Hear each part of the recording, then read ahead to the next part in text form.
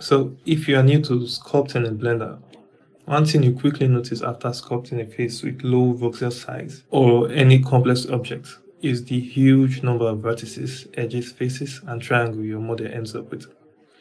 While that's expected during sculpting, it's not ideal for performance or further editing. In most cases, you want to reduce the geometry to keep it as light as possible. Now, there are a few couple ways to do this. You can either use QRemeshify, a third-party add-on, or Blender's built-in Decimate modifier. In this video, we'll compare both to see which one gives better results. Let's start with QRemeshify. Once you download it, you can install it by going to Edit, Preferences, Add-on, then enable it. After that, you'll find the tool in the right-hand toolbar in your 3D viewport. Now, I'll give it a value, let's say 0.5, and click Remesh.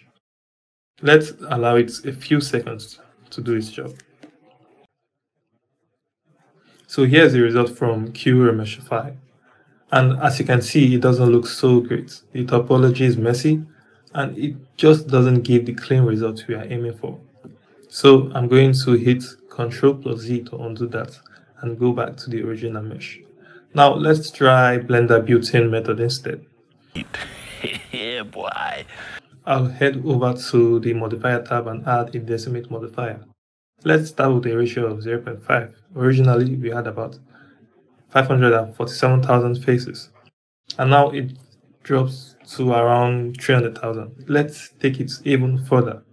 I'll reduce it to 0.1, and now let's see, okay, we are down to 97,000 faces. That's a huge improvement.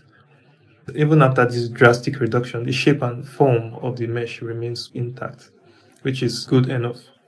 So based on this result, I strongly recommend using the Decimate modifier over external remesh add-on like QRemeshify, at least from what I've tested. Once you're satisfied, don't forget to apply the modifier. You can even reduce it further depending on your project need. Just make sure your details hold up. Thanks for watching, and I'll see you in the next one.